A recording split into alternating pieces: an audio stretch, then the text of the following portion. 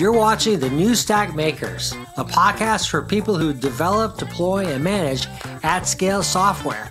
For more conversations and articles, please visit thenewstack.io. Now on with the show. KubeCon and CloudNativeCon conferences gather adopters and technologists to further the education and advancement of cloud-native computing. The vendor-neutral events feature domain experts and key maintainers behind popular projects like Kubernetes, Prometheus, Envoy, Core DNS, Containered, and more. Hello, and welcome to the latest edition of the New Stack Makers podcast. Today, we're going to be talking about KubeCon and CloudNativeCon, US, North America, being held October 25th through 28th in Detroit. And our guests today are Priyanka Sharma. She's the Executive Director at the Cloud Native Computing Foundation, the organization that organizes KubeCon, as well as Ricardo Rocha, who is a computer engineer at CERN and one of the participants in KubeCon. Welcome. Thank you so much for having us, Joe. Very nice to be here again. Excellent. Well, thank you for giving us the lowdown on this year's KubeCon. I know the New Stack will be out there in force, as well as many other media properties. So we're interested in getting a little bit of a glimpse of what we might expect. Let's dive right into the questions. First of all, I would imagine that as Kubernetes goes into the enterprise, that there are a lot of new participants in this year's KubeCon, as well as a lot of observers who are interested in this Kubernetes cloud native computing thing. I was wondering, could you maybe offer a definition for those new? What is the potential appeal of Kubernetes and cloud native computing for the enterprise? Absolutely. The success story of Kubernetes speaks for itself. At this point, we are reaching a point where Kubernetes is becoming the de facto standard when it comes to container orchestration. And there's a reason for it. One is that it's not just about Kubernetes. Kubernetes spawned the cloud native ecosystem, and the heart of the cloud native movement is building fast, resiliently, observable software that meets customer needs. So ultimately, it's making you a better provider to your customers, no matter what kind of business you are. And especially in times like these, that becomes even more important. And so that there was this business value prop has always been there. Pairing very well with that is the fact that Kubernetes was started at Google, which really pioneered the modern infrastructure way, which really put the developer experience first, which really thought up the concept of site reliability engineering. And so being so closely tied to the developer ecosystem, delighting engineers. And while everybody knows, yes, there's a learning curve, but the overall experience end to end is good for engineering organizations. Tie that with the business benefits, and there's your reason for why Kubernetes is essential for enterprises today. So earlier this year, KubeCon was held in Valencia in Spain. And I'm kind of curious, what was the takeaway for CNCF, for Kubernetes users? What was the sentiment coming out of Valencia earlier this year? The number one sentiment was paellas are awesome. But really, I think Valencia was an amazing experience for me, and I'm eager to hear what Ricardo says as well. It was our second hybrid event where we came back with a large in-person element. There were over 7,500 people in attendance in person, and then lots on virtually. And the energy we saw there really cemented to me how the cloud native ecosystem is essential for engineering organizations, regardless of company type. And I think I really saw it as a precursor to what's coming with Detroit, which is now we know that we are the right way to build technology. And now let's keep building for the road ahead, whether it's bumpy, whether it's smooth. Cloud native is the scaffolding of the future.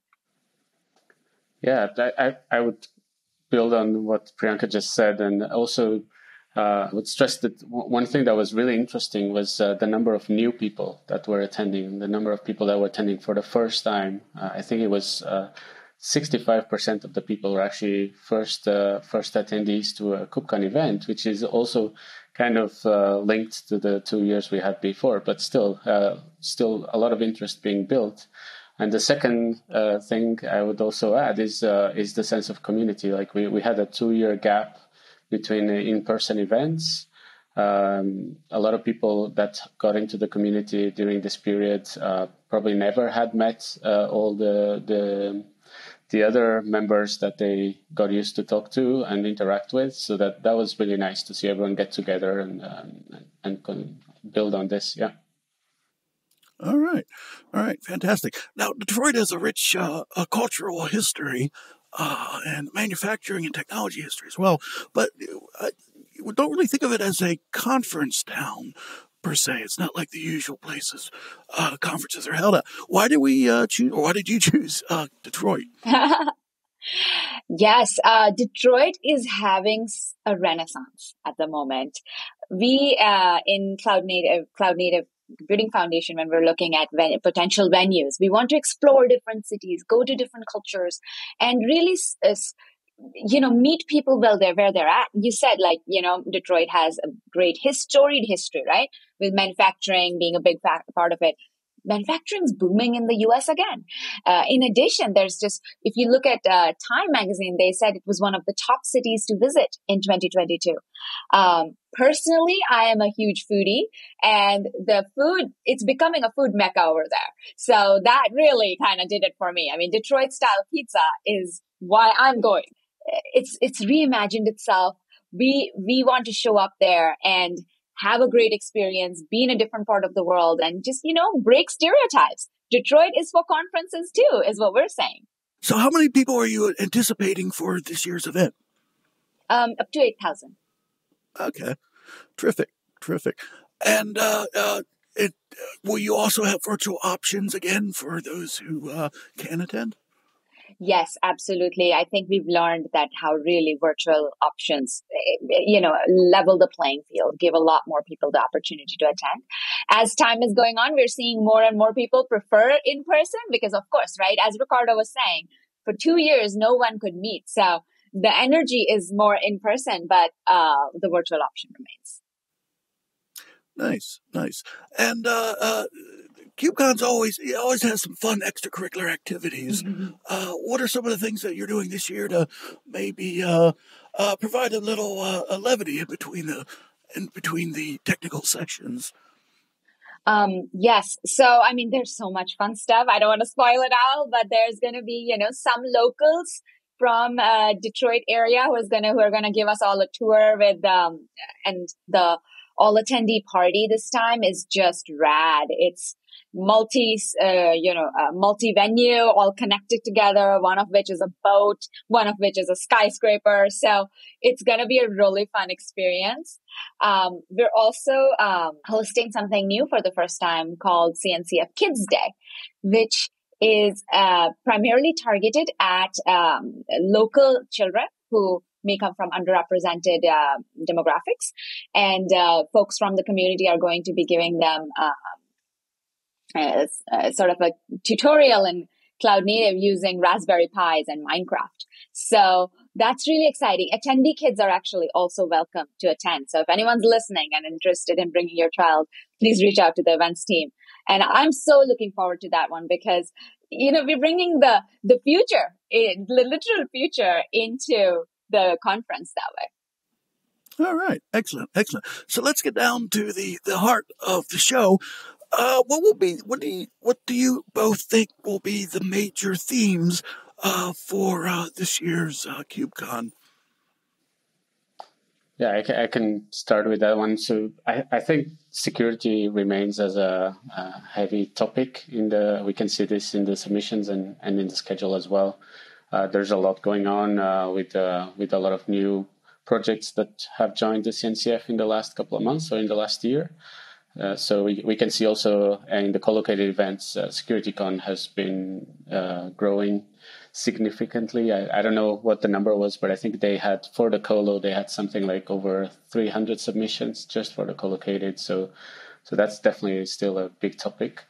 And then the other one that is still present is GitOps as well. This has been there for a bit longer, I would say. The one I'm really looking forward to, which is a new thing, is called ContribFest. And this is a new type of session that has been added, and where projects will go beyond what they were doing in the maintainer track, just giving updates, and they will try to offer an environment for a bit longer period where new contributors or existing contributors can join and learn more about the contributing process to those projects. I think that will help a lot to try to engage more people into participating in these projects. So I'm really looking forward to see how that goes.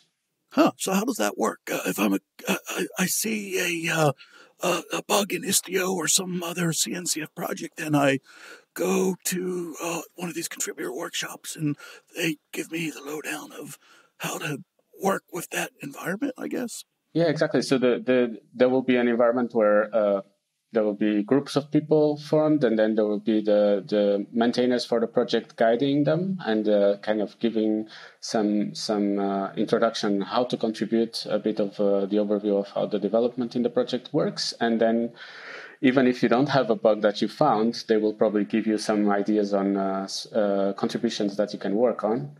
And one thing we will try to track is to see how many actual contributions we get from these sessions in the end. So this is, I'm pretty excited about it. All right. Yeah, me too. It's sorry. I am also super excited about ContribFest, and I think it highlights a key focus that we have with this KubeCon, and we've always had it, but especially so this KubeCon, which is supporting maintainers, especially as we build for the road ahead, as we build for a bumpy road ahead. Our lifeblood in Cloud Native are the contributors and maintainers, and everything we can do to help boost the contributor experience is critical. So ContribFest, as Ricardo said, right? It's a perfect new initiative designed to provide projects with space and resources to tackle outstanding technical debt, security issues, or impactful features, right? Anything. There's also Security Slam, which is very focused on security specifically, where there'll be prizes and incentivization for folks to come in and work on the security of various projects. And I think that over time, we want to keep building on these types of things so that KubeCon, CloudNativeCons, which are one of the largest open source conferences in the world, we pool our energies and build up our projects and maintainers and contributors while we're there. Something that really struck us is there seems to have been a explosion of co-located events. A lot are happening on Monday and Tuesday, though I guess they're happening all week. But and a lot of these subjects are, of course, for cloud native topics, such as WebAssembly. But what is the organizational thinking in relation to co-located events? I mean, how do you choose to make a talk part of KubeCon versus make it have it part of another co-located event? Or how should we think about these co-located events? Sure, I'll chime in quickly and then, of course, let Ricardo speak on his extensive experience as co-chair. So co-located events are a great way to know what's exciting to folks in the ecosystem right now. And as I was telling you, Cloud Native has really become the scaffolding of future progress. So you see more and more co-located topics coming up because people want to build on Cloud Native but have their own focus areas, right? WASM is a great example, like you said, right? In the beginning, you wouldn't have thought of WebAssembly as part of the cloud native narrative, but like here we are, because the same thinking, the same professionals who conceptualized cloud native in the beginning are now taking it a step further, and now we're talking WebAssembly. And there are so many other. I think our connection points with machine learning and AI ops, etc., is just getting stronger and stronger. So you see all of that demonstrated in the colos that happen. of course, I do agree. It's exploding. There's a lot right now. And we, as CNCF, are definitely looking into ways to streamline this for our attendees in 2023 and beyond. How can we kind of, graduate co-located events that are just really so big and popular they could be self-sustaining events? How can we have other areas where colos can happen? So this is a strategy in process. And as far as the content goes, the CFPs are actually separate for colos versus the main event. And with that segue, I'll let Ricardo tell you more about how the content story plays out. Yeah, so I think Priyanka said all, but I'll just add on the content. So basically, people are actually allowed to submit the same talk to both the main event and the colo. And then if we do track between them if there are overlaps, and then they are given preference, and usually they will prefer the main event. But I think from an attendee point of view, there's also a lot of value in this co-located, because you get a group of people for a longer period in the same room, focusing on one topic. On the other hand, it's also important to have this type of talks. Let's take security again, to also have them in the main event, because you might have end users that want to check a bit of security, but they want to check GitOps, they want to check some stuff about scientific computing.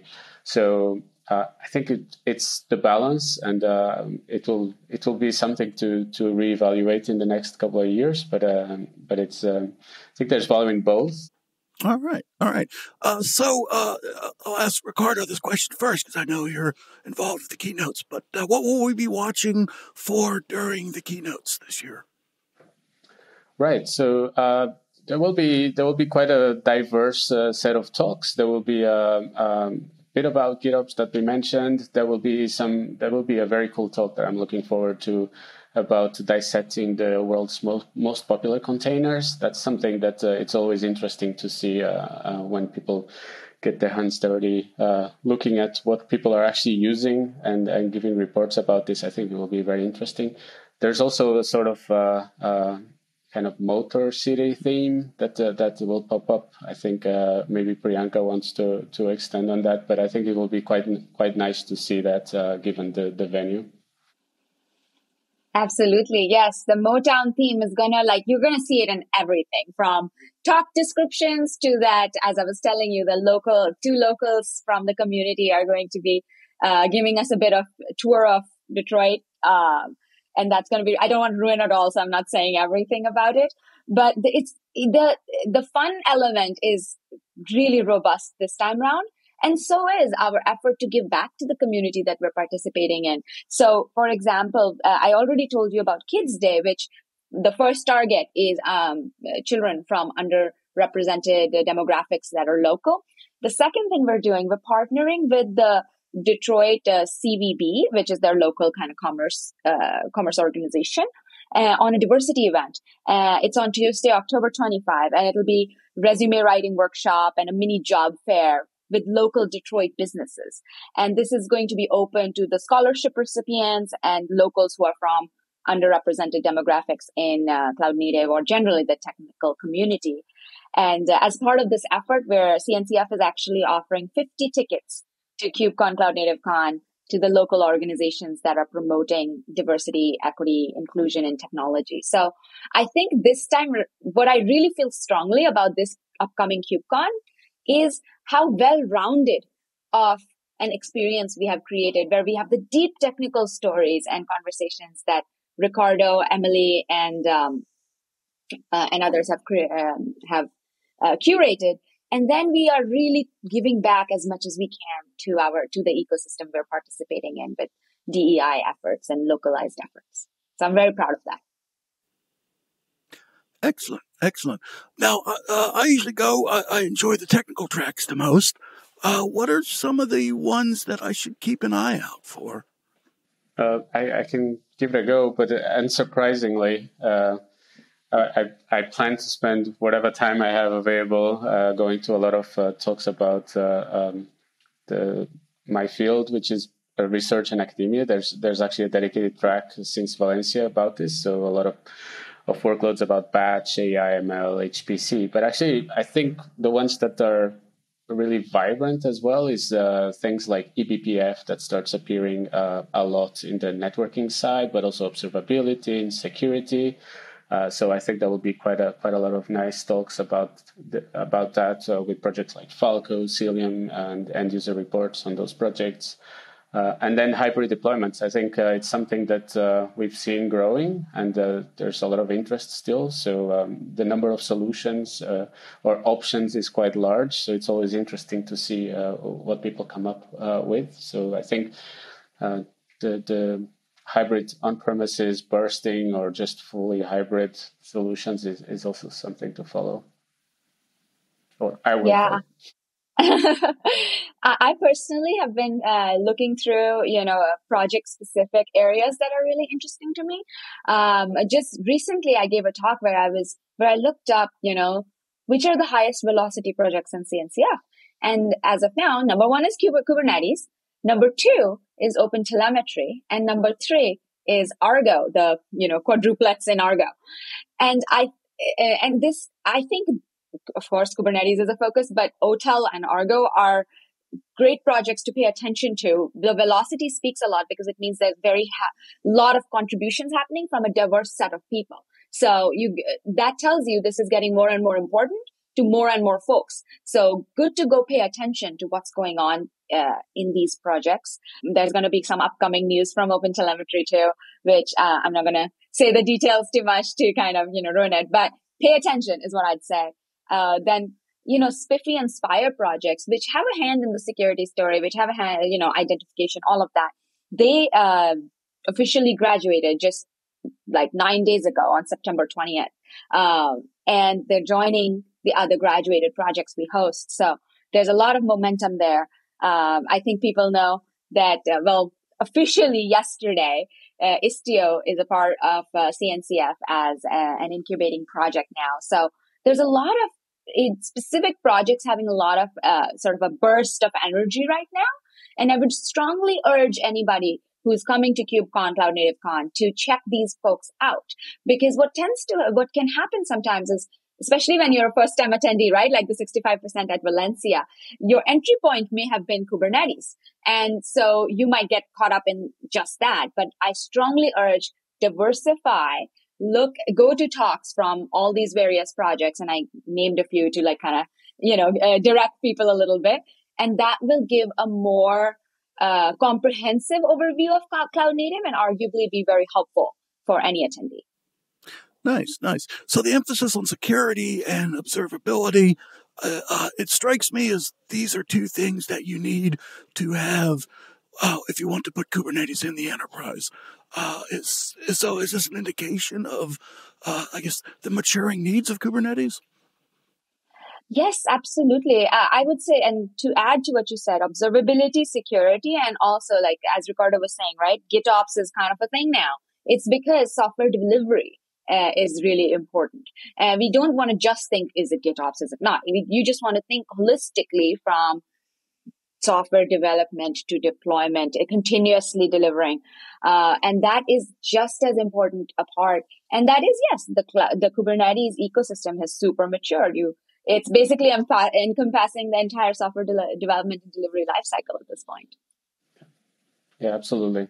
I would second that. And especially in the focusing, we mentioned security. That's an area where from the start or a few years ago, containers, there were a lot of questions about security and containers. And I think this has shifted completely to a notion that with containers and Kubernetes and Cloud Native, you actually might improve your security processes because the tooling is being built in a way that is very well integrated, and it's offering a really full solution for your security needs, supply chain, CVE checks, vulnerability checks, the whole process you need. So I think it's something that has really showed how the environment and the ecosystem has evolved towards the needs of the users.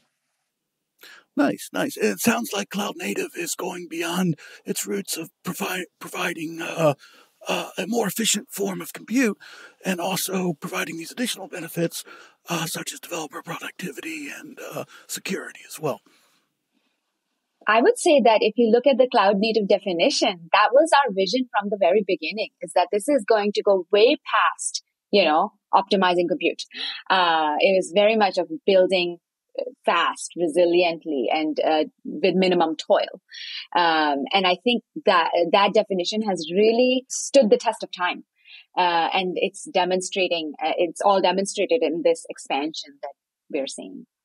Now, something we've been seeing, just really recently at the New Stack is a lot of interest in platform engineering, whether or not it's a successor to DevOps or if it's an entirely different thing. But platform engineering, when I think about Kubernetes and cloud native computing, what is the intersection? How can cloud native computing support the goals of platform engineering? I absolutely agree with you. We're seeing a lot of momentum around platform engineering teams. And I think it makes a lot of sense because just the cloud native ecosystem, right? It's 140 projects plus. There's a lot of tooling options out there for all the various engineers in all the companies. And we have reached a point of maturity where you need to have the ability to experiment, try new tools, and also the guardrails to successfully utilize technologies and tools for the benefit of an organization. I think in the past, IT departments or, sysadmins and those roles used to do a lot of that work. But now with the change in the type of professional who thinks about the end-to-end software development, deployment, delivery, you need engineering mindset, setting the guardrails, setting the guidelines on how to participate in a burgeoning ecosystem of proprietary and open source tooling available to build your software or build technology, I should say, because it's seeping into hardware as well. And so I think it's a very effective way to keep the engineer voice first and yet bring some maturity to processes in organizations by having platform engineering teams. And actually, one of our previous co-chairs, Jasmine James, has held that kind of role at all kinds of companies, from like Delta to Twitter to now Square. And she's an example of someone bringing cloud native to different diverse engineers by holding that role of platform engineering. And she's not the only one. There's so many cool professionals and teams out there. So I highly recommend any organization to consider a platform engineering team. All right, fantastic. We should wrap up pretty shortly. Are there any other takeaways about this year's KubeCon that you guys would want to share with our audience? I would like to say this KubeCon is for everybody. Please consider attending. Show up in Detroit. Detroit is an awesome place. I promise. It's booming. You will love it. Let that not stand in your way to attend. And if there's any way the organization CNCF can help you and support you in attending, you please feel free to reach out to us. We're here to make the event as accessible as we can to anybody and everybody. Brilliant. And yeah, I also hope everyone that can make it will make it. I'm really looking forward to meeting new people. I'm sure we'll keep those statistics we had in Valencia with newcomers and new people getting involved. So it's always very exciting. I'm sure everyone will have a really good time. All right, fantastic. Again, KubeCon North America is October 24th through 28th, and it's not too late to register. And Priyanka and Ricardo, thank you so much for taking the time to give us the early scoop on what's happening there. And listeners, thank you for joining in, and we'll see you at the next episode of the New Stack Makers podcast. If you like this video, please give us a thumbs up. And if you'd like to see more videos like this, you can always subscribe to our YouTube channel. We're on all the major social media platforms. You can always find us at thenewstack.io. We hope to see you soon.